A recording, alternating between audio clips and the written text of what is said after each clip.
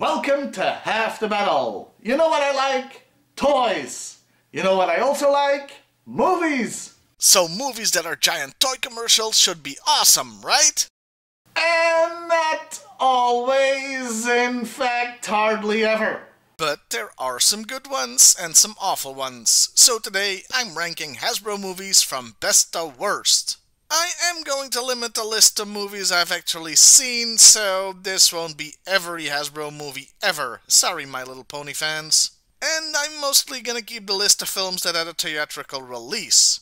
Oh, and it's movies Hasbro had a hand in. Otherwise, the number one best movie would be Clue. Very, very loosely based on the board game, since it's awesome. But for the purpose of this video, I'm calling it an honorable mention. Anyway, on with the list. Fifth best, G.I.Joe Retaliation. Okay, this movie has caught a lot of flack, some from me even, but I still liked it. The Rock was good, the ninja stuff was good, and I liked Jonathan Pryce's performance as Sartan/the President. Also, Cobra Commander actually looked like Cobra Commander. Unlike... Fifth worst, The Rise of Cobra. God, that movie was a mess. They made the Baroness Duke's former fiancée as well as the sister of Cobra Commander. Spoilers, I guess. Who looked nothing like Cobra Commander even when he officially picked up the title. At least Brendan Fraser was cool for all the minute you saw him. I want to talk about a good G.I. Joe movie for once. Fourth best, G.I. Joe Resolute.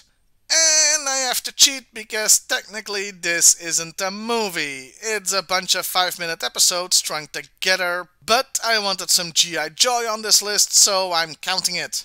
Usually, more gritty reimaginings of children's cartoons don't go down well, but Resolute managed to pull it off without making the mistake of getting too dark and edgy. They did a good job here. Unlike... Fourth worst, G.I. Joe the Movie. I bet you thought this was gonna be my number one pick, huh? Yeah, just imagine what turds are yet to come.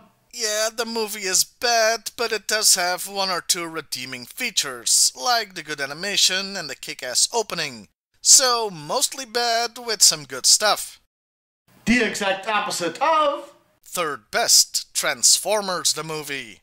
It had a few bad bits, the massacre of so many characters comes to mind, and Wheelie, but overall, it was a good movie.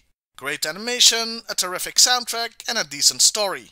Okay, so it's basically Star Wars with more robots and Mega Maid instead of the Death Star, but it worked. And if you think we're through with Transformers, you ain't seen nothing yet. Third worst, all Transformers movies between Transformers and Bumblebee. Transformers Revenge of the Dark Age of the Last Knight. Now, why am I putting all of them together here? Because I can barely remember what happened in any of them. And I own them all! I think it was Lindsay Ellis who said in an essay that nothing from those movies sticks with you, and I think she was right. And the only things I do remember are the bad bits. 2 had the enemy scrotum thing. I am directly below the enemy scrotum. 4 had a character who carried a card explaining how he's technically and legally not a pedophile. Because sure, you want to put that in a movie for kids. 5 revealed Earth is Unicron or some crap, and I remembered nothing about Dark of the Moon before looking up a synopsis, and it had the Deep Wang guy. Deep Wang. Deep Wang. All 4 movies just blend together into a forgettable pile of CGI crud, so they all share the same spot. Okay, I'm gonna need something to restore my faith in the series after this, so... Second best, Transformers. The first live-action movie was memorable, and a fun action film. Sure, the redesign of most of the characters, except maybe Optimus Prime, is jarring and took getting used to, but they looked okay. Good action, good story, good introduction to the characters. Too bad they dropped the ball for the next 4 movies. And yes, we all remember the pissing scene. Bumblebee, stop lubricating the man. Second worst, Snake Eyes Origins. This movie didn't have a robot pissing, and that's the only really nice thing I can say about it. I mean, I appreciated they tried to do a different take on Snake Eyes. too bad it didn't work, like, at all, at least judging by the intended audience's reception. And look, I already did a video on this movie, so feel free to check that out. And hey, at least it's not the worst Hasbro movie. And the best Hasbro movie is... Bumblebee! Redemption after 4 forgettable, mediocre pieces of dreck. Bumblebee got the humor right, got the fanservice right, and it was an entertaining, at times even moving story. Also, it convinced me John Cena should play Duke if we ever get another G.I. Joe reboot movie. And he's not busy being one of the few highlights of the DCU. And the worst Hasbro movie is... a tie! Battleship and Gem and the Holograms. I'll admit it, I gave up here. I just couldn't pick between the two.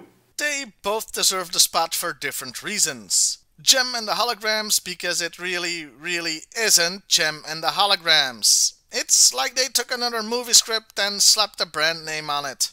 Without that, it would have been an okay-ish forgettable teen movie, but now it's just an insult to the source material. The only part where it became a bit like the original is in the post-credit scene introducing the Misfits as sequel bait. Our songs are better. We're gonna get her. Because this was one movie that was sure to get a sequel. Meanwhile, Battleship is Battleship. The best way to describe it is they made a Transformers movie without any Transformers in it. Or a G.I. Joe movie without Cobra. Oh wait, they already did that.